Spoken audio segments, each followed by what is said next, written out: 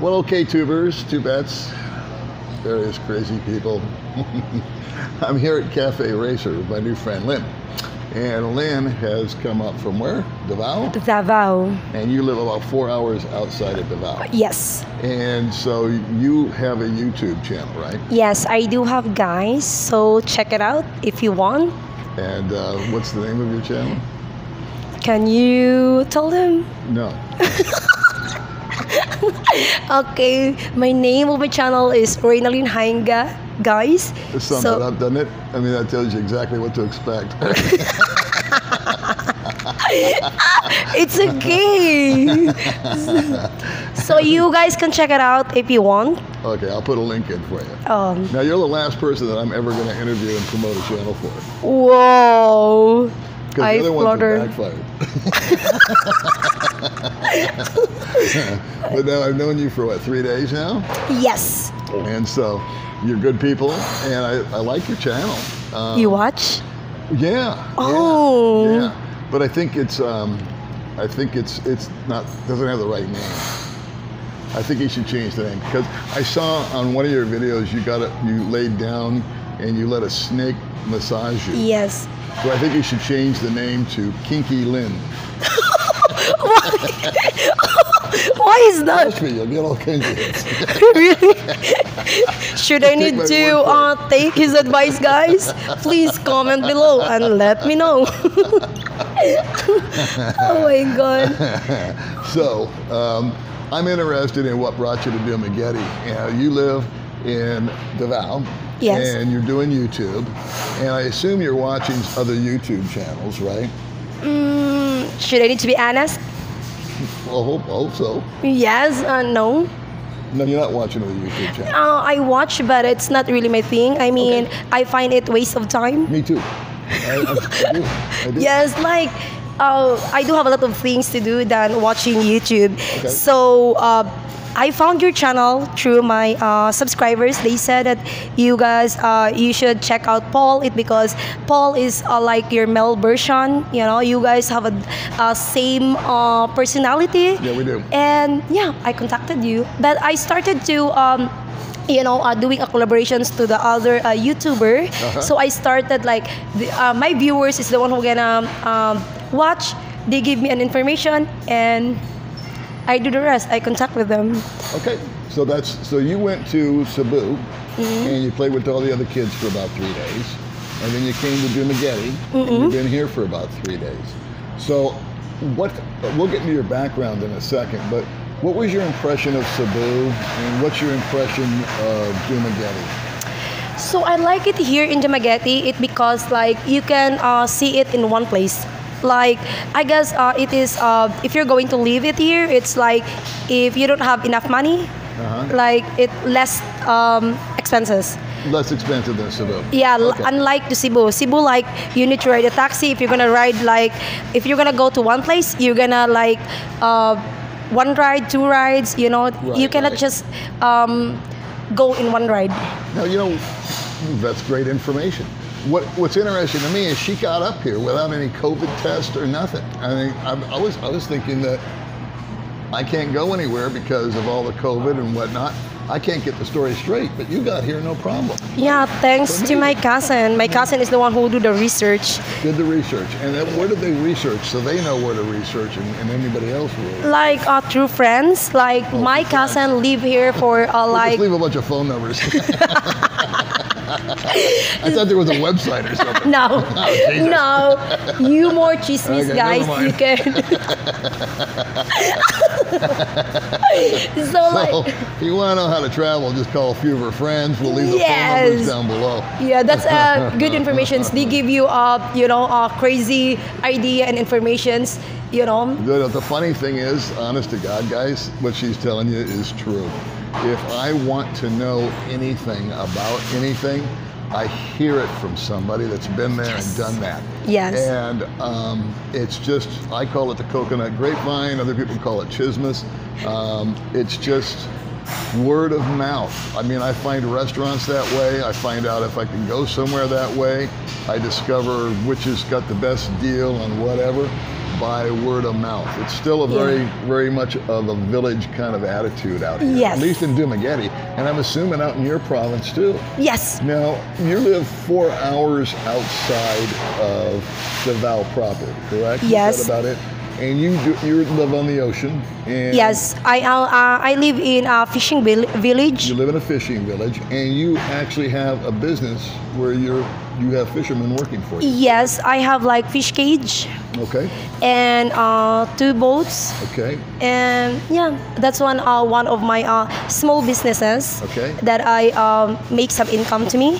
So thanks to my viewers, thanks to my subscribers. Yeah. Because I reinvest the money that they give it to me. Okay. So the beginning of it though, before YouTube, were you doing fishing?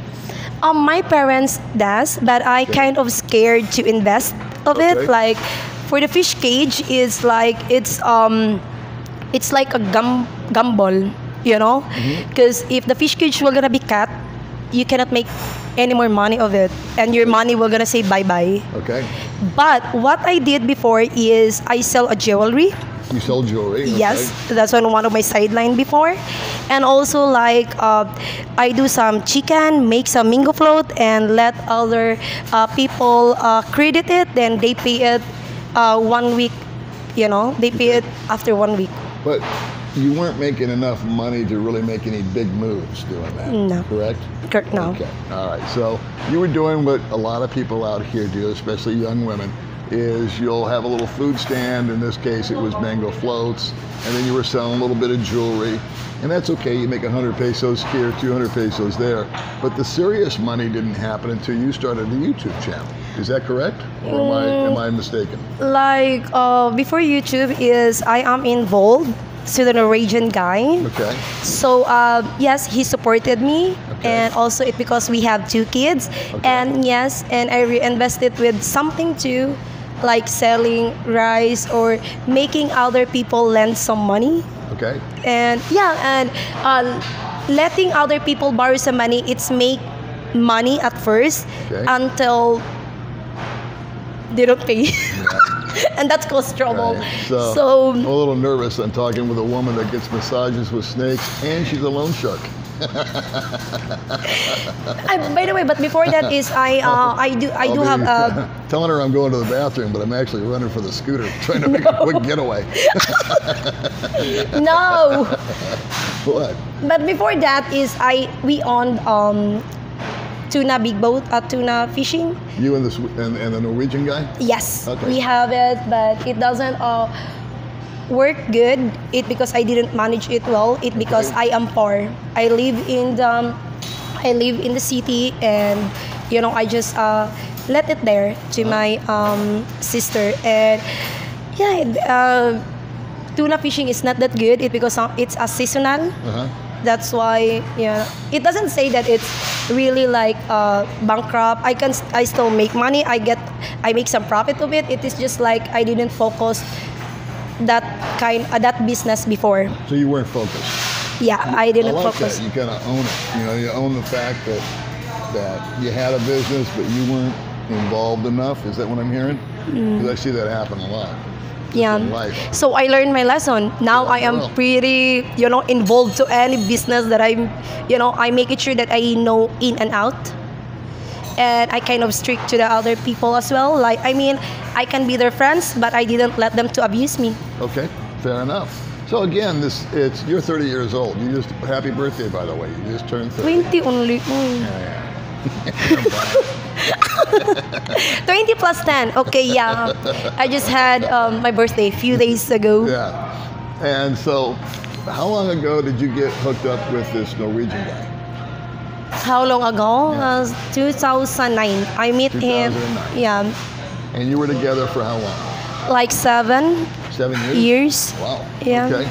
So when he was here living with you, right? And you guys had a couple of kids. Is Yes, that we correct? have 2. You have 2 children, and then you 2 parted company.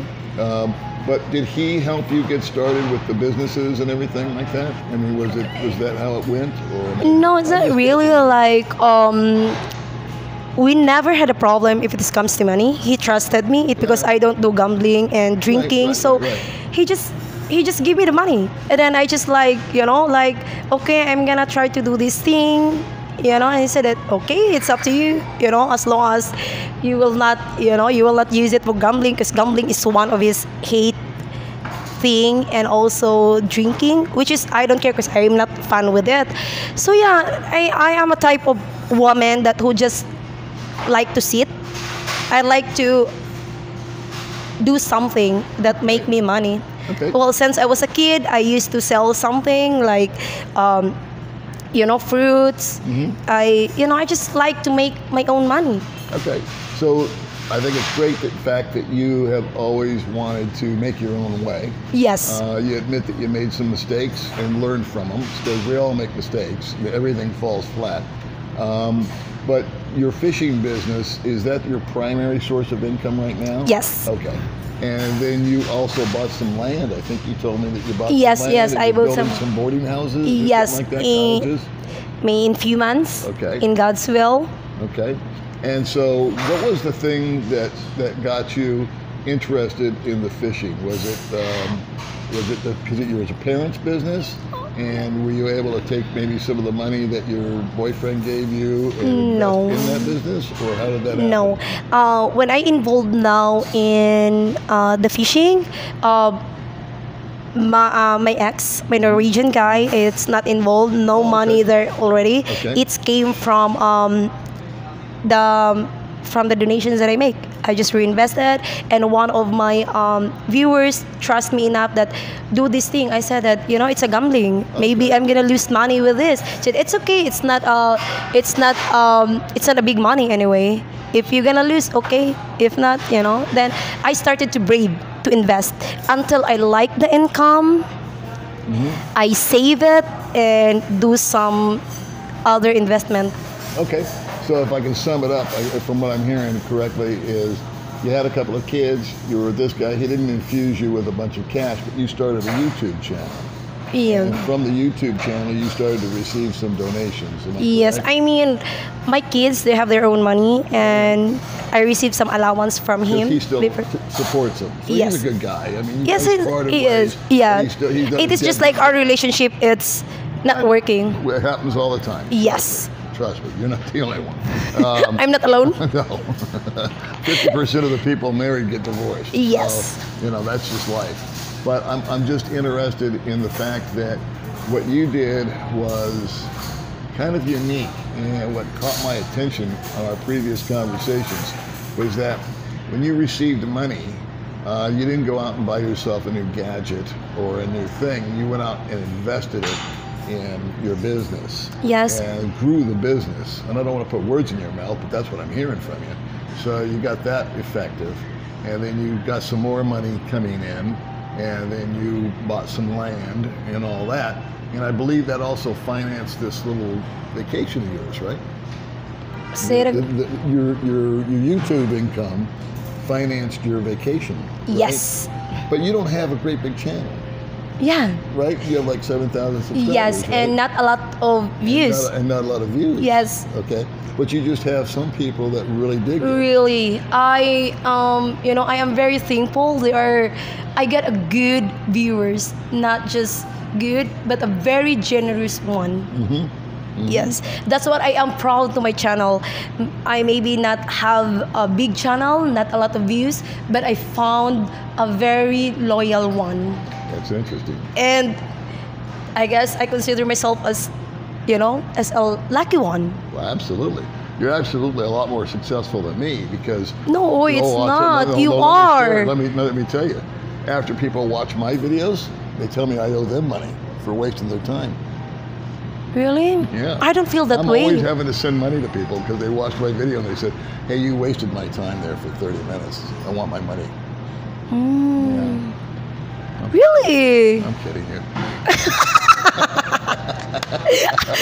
I almost believe that. You're crazy. Filipinos don't get sarcasm one bit. You're crazy. I almost believe I that. could You're have kept crazy. that going for a half You're hour. crazy. Yeah. So what do you want to do with your channel? In your channel now, Let's talk about that a little bit. You kind of just show your life running around the province and doing different stuff, right? But now you're doing some interviews. Like you said, it was the first interview was with me. You interviewed me the other day. Yeah, That was the very first time you interviewed me. Yes. And then I introduced you to Jen, and you did an interview with her. Yes. And so you're having fun with her. Yes, I am having fun with her. Yeah, yeah. And so all your experiences out here, you went to Cebu, you've come to Dumaguete. Since you've been to both places, what's like the most memorable thing that you did? I mean, did you go snorkeling? Did you go to a fancy restaurant? I mean, what's your most memorable memory going to be when you leave here tomorrow? When Tom and Tom's kick us out in the restaurant. We've been like, even in Buscafe, they asked us to stop. Yeah, and in Tom and Tom, like, we cannot go there anymore. That's why we are here. Yeah. Yeah, so that's one. Since you came to town, I've been banned from 2 coffee shops. It's your fault too. Are you crazy? So yes, that's one of the memorable that I can tell that I'm having fun with it. Like I'm having fun in sardines. I'm having fun in canyoneering. But what we do is unforgettable. Unforgettable. Yes, Me too. it is. I don't think I'll ever sleep right again because I get nightmares thinking about her.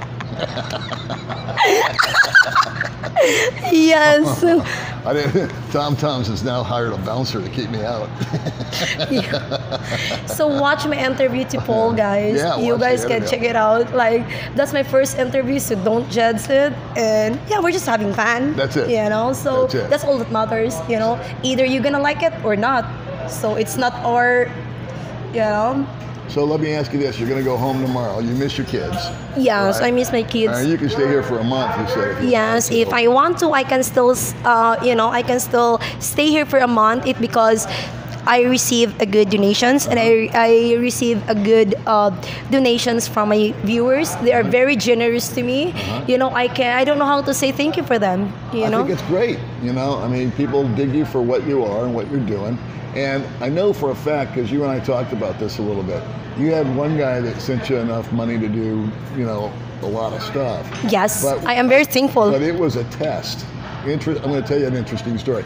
You said, I think he was testing me because he sent you, I don't know what the number was, but it was a substantial amount of money. Yeah. And she actually took the money. And I think this guy's like a philanthropist. I mean, I don't know who he is, but a big donor. And he doesn't like giving to charity. He'd rather give directly to Yes, the person. that's what he said when I asked him about it. He doesn't believe in charity. He gave her a substantial amount of money, and she went out and you bought property or something. Yeah, not just once, but many times. That's the point. I mean, did I sell my soul already to him? No. He's your viewers. Oh my God, we're in trouble. Yeah, he is. He is. Now we're in trouble. So anyway, what this guy did was he sent her money, and I think he was watching. Okay. He is? And I don't think he's interested. Yeah. He's watching what you're doing. Maybe he has a crush on me. Maybe. Okay. We will not be kicked out. No customer. Well, we're alone. And then no one come in now. But he watched what you did with the money, right? And you went and bought something. I think that impressed him, and then he sent you more money, and you reinvested it. Because I'll tell you a quick story. I dated a girl one time, and she had dated a guy previously, and he sent her 100,000 pesos, and it was a test. Ooh. And he was going to buy her a lot or a house or something like that on Sikihor. This guy's a multimillionaire. And at the end of 30 days, this young lady went through the money, 100,000 pesos. And at the end of the month, he goes, well, what do you got to show for the 100,000? And she said, well, my kids needed this and my dad needed that. And she went out and bought a phone and a gadget. And he saw that she was irresponsible with money. And that was the end of it. She actually spent her way out of getting a nice house, and a nice piece of land. Oh, am I tested? If you're watching right now, let me know. That was the test. And so when you told me that yesterday, I think it was yesterday you told me that story, I thought about her. And I hadn't thought about that story in years because I dated her like 3 years ago. And so what this guy did was he sent you a sum of money, and you reinvested it, and he thought, okay, this woman's using the money properly. So you built some trust with him, and I think that's awesome. So, Really? yeah. Wait, if you're watching me right now, message me. Yeah. So I'm being nosy. I here we share. go. Okay. So yeah, I guess I tested. I guess I passed. Yeah, I think so. I think so. Now Now, I need to be very careful. yeah. So what can people expect to see when they look at your channel? Oh well, what they can see is what they can get. Yeah, I don't what take is bullshit. it? I mean, are you out there fishing in the boat yourself? Or Yeah, I are do you- fishing, and sometimes I do live streaming in the ocean. I go fishing just to show them, on live how the process. And now you said if me and May come out there, we get to go fishing with you, right? Yes, Yeah. Okay. So there's you fishing both for you. You both are invited. I'm gonna give you a tour there. Great. Can you build a golf course out there too? What? No, no, like. Uy, hala. Uy. It's rolling. All right, so we're going to wrap it up. We're at 20 minutes or something like that. Yes. Is there anything special you want to tell my viewers? Since you're my last person that I'm going to interview and promote a Oh channel yeah, I'm flattered. Thank you So so you're much, very Paul. welcome. Thank you so much. So what's your message for the day here? What is my What are message? your words of wisdom to the I didn't world? prepare this one. Okay. Can you say No. something really stupid? Well, what? Nothing. What? Uy. So What do you want to tell the folks? You got 30 seconds. Go. 1, 2, 3, 4. I don't know. You don't know? I'm What's just. the name of your channel? again? Yeah, it's Lyn Jainga, guys. So you guys can check it out if you want. If you like it, subscribe. If not, it's okay as well. So, Good. and I don't take bullshit. So prepare.